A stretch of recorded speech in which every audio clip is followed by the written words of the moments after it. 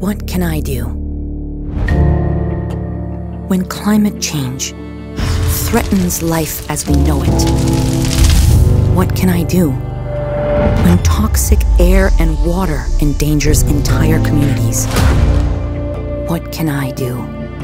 When animals like the southern resident killer whales are going extinct in front of our eyes, what can I do? That's always been the question.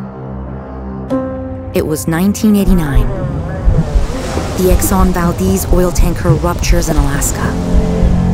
It's one of the biggest environmental disasters of all time. Thousands of seabirds and marine animals killed. Livelihoods wiped out. Something had to be done. Legal minds from around the world came together. A young Canadian lawyer stepped up and helped take Exxon to court. That's when we started.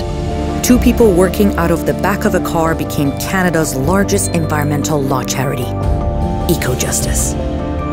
And now, we've gone from 2 to more than 200,000. Lawyers, scientists, experts, people like you. A growing collective using the law to tip the scales in favor of a safe, healthy, and more just future.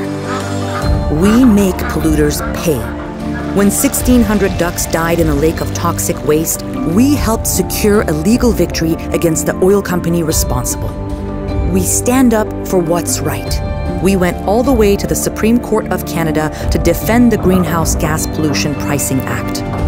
We stop damage before it's done. Alongside Indigenous-led resistance, we blocked the Northern Gateway Pipelines project. But the climate crisis rages on. Big oil continues to fuel the destruction. So, what can we do?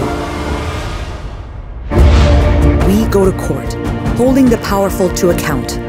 We rally alongside the public to demand better laws. What can we do? We build on more than 30 years of legal expertise to protect the people and places we love. Our wins are only possible because of you. What can we do? We keep pushing for a fairer world, one where there's justice for communities and justice for nature. Because we're Ecojustice. But we need you. Together, you won't believe what we can do.